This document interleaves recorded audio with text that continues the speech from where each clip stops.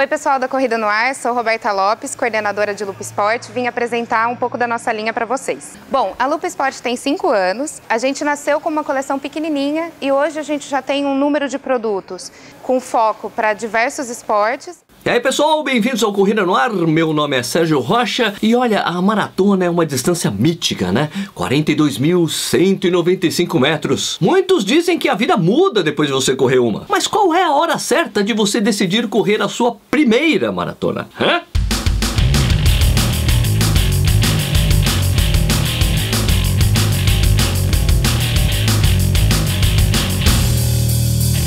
A maratona é uma prova especial e todo corredor ou corredora que se preze tem que fazer ao menos uma maratona na vida. Mas tem a hora certa de fazer a primeira maratona? Sim e não. Se você quiser correr uma maratona, você pode fazer amanhã, sem treinamento adequado. Você vai conseguir correr a prova, mas provavelmente vai ter uma experiência terrível, vai sofrer muito e provavelmente nunca mais vai querer repetir a dose. Agora, se você quiser ter uma experiência legal e realmente curtir a prova, você precisa treinar para isso. É necessário cumprir alguns pré-requisitos para que seu corpo ganhe o condicionamento necessário e que ele possa, de certa forma, entender o que é correr 42 km. E quais seriam esses pré-requisitos, de acordo com Wanderlei de Oliveira, o meu técnico de corrida? Ter pelo menos 2 anos de treinamento de corrida, ter corrido pelo menos 10 provas de 10 km e pelo menos 4 meias maratonas. Se você cumpre esses pré-requisitos, sim, você já é um candidato potencial para completar uma maratona. Mas para fazer isso, você vai ter que ter um treinamento planejado, que pode variar entre 12 a 18 semanas, de acordo com o seu técnico, a metodologia dele, ou com o treinamento que você decidiu seguir, sei lá, de uma revista, de um livro, etc. Agora eu vou fazer umas observações de cunho pessoal. Bom, é claro que você já ouviu falar que vai ter que abrir mão de um monte de coisas para poder correr uma maratona, né? Eu não gosto de pensar assim. Pense na maratona como apenas mais um passo na sua carreira de corredor. Eu não gosto de ouvir as pessoas que fizeram um monte de sacrifício para treinar, como deixar de sair à noite, parar de beber. Tem nego que fala que até para de fazer sexo.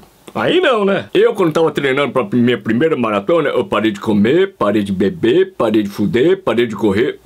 Parei de correr. Lembre que a maratona é uma prova que exige respeito, então você tem que respeitar o treinamento para dar tudo certo. Eu não acho que você tem que abrir mão de nada. O que você tem que ter mesmo é foco e dedicação ao treinamento e não pular dias de treino. Você quer sair à noite? Sai, mas acorde cedo e vai treinar. Você quer beber? Bebe, fica de ressaca, mas treine mesmo de ressaca. Se você não impor restrições demais na sua vida pessoal por causa da maratona, a sua família e seus amigos vão entender, mas lá no fundo eles vão odiar essa história. Seja moderado nas restrições que você decidir fazer e curta o treinamento. Pois eu vou te dizer uma coisa, a emoção de cruzar a linha de chegada de uma maratona é inigualável e se você fizer do jeito certo, vai querer repetir várias vezes. Você já correu a sua primeira maratona? Deixa aí nos comentários pra gente saber como é que foi. E se você gostou do vídeo, deixa um like e não deixe de assinar o nosso canal, curta a gente em todas as mídias sociais, Facebook, Instagram, Periscope, Twitter e você também pode fazer parte do Clube Corrida no Ar e ajudar o canal a sempre crescer. Com R$10 você já está ajudando e você tem acesso a conteúdos exclusivos. Para você fazer parte do clube é só clicar aqui nesse card. Se você assistiu o vídeo até agora, muito obrigado e até a próxima.